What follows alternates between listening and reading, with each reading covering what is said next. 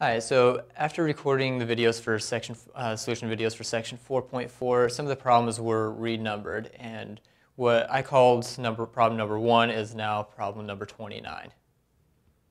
In problem number 1 of section 4.4, we're given a word problem in which we're going to apply the techniques of solving differential equations that we've learned in the past couple chapters.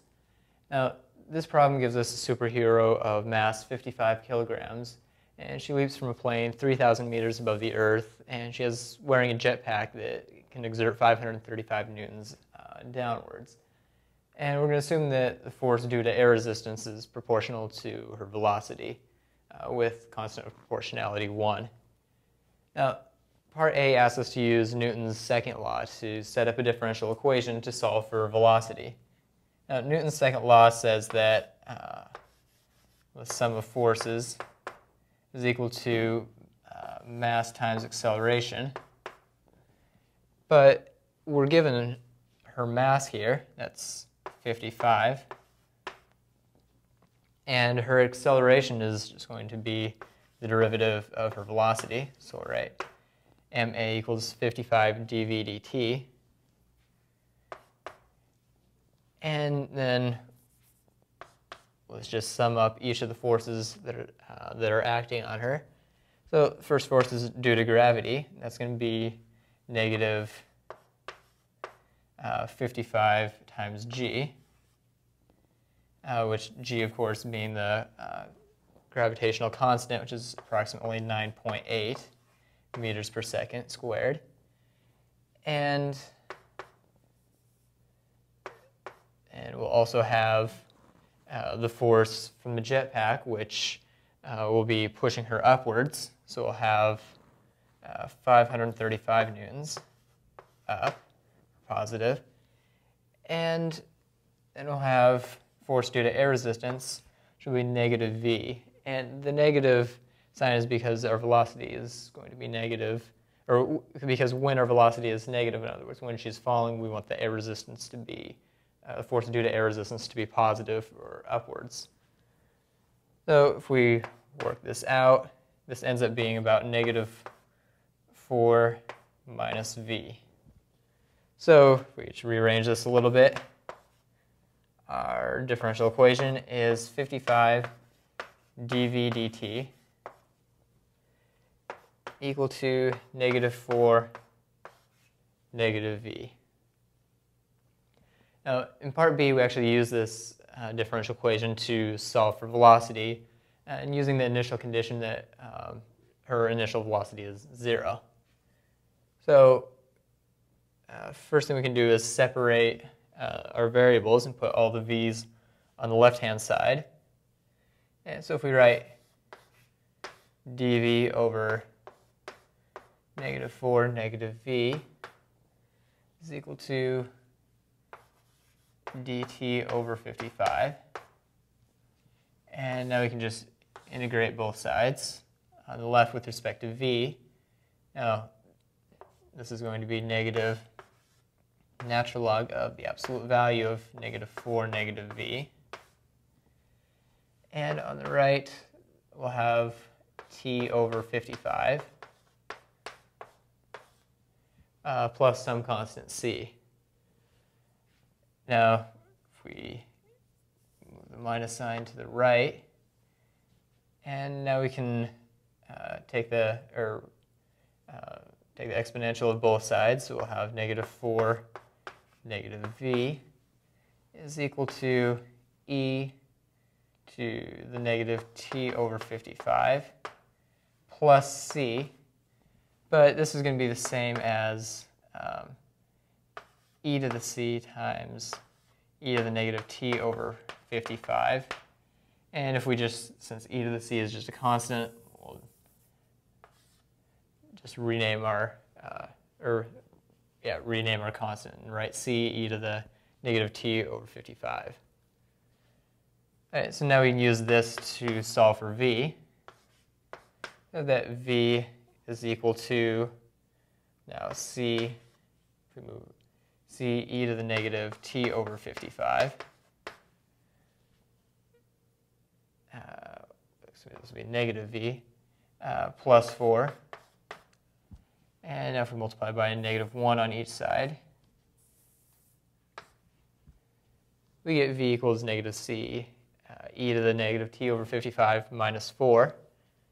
And finally, we can use our initial condition, which is v of 0 equals 0, to solve for the velocity. So v of 0 equals 0, which is also equal to negative c minus 4. And if we solve this, we get that c is equal to minus 4.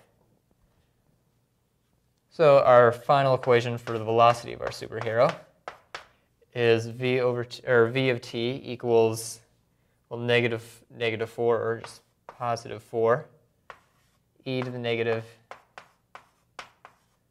t over 55 minus 4.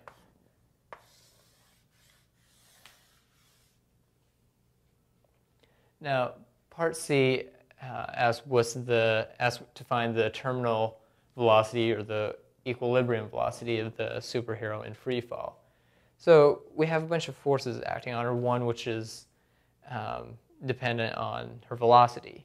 So, and it's acting against the velocity, and that's the air resistance.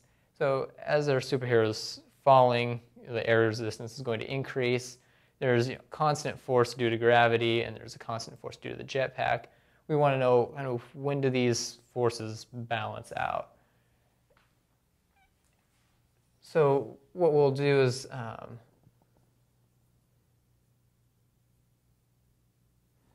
we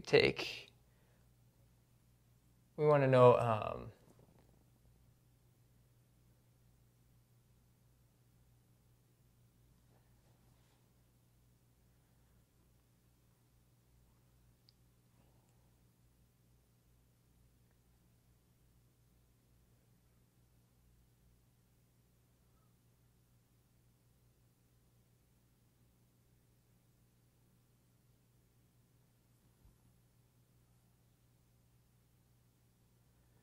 I'm going to cut it here and just start over on part C. Do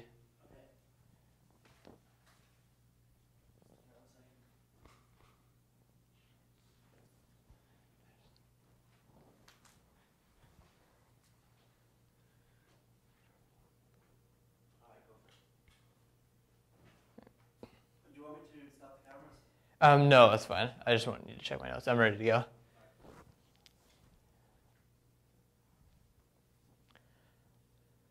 So in part C, we're asked to find the terminal velocity or equilibrium velocity of the superhero. So in other words, if she were allowed to fall indefinitely, at what time, what would be her kind of the velocity that she would tend towards? So really what we're asking is, what is the limit as t approaches infinity of v of t?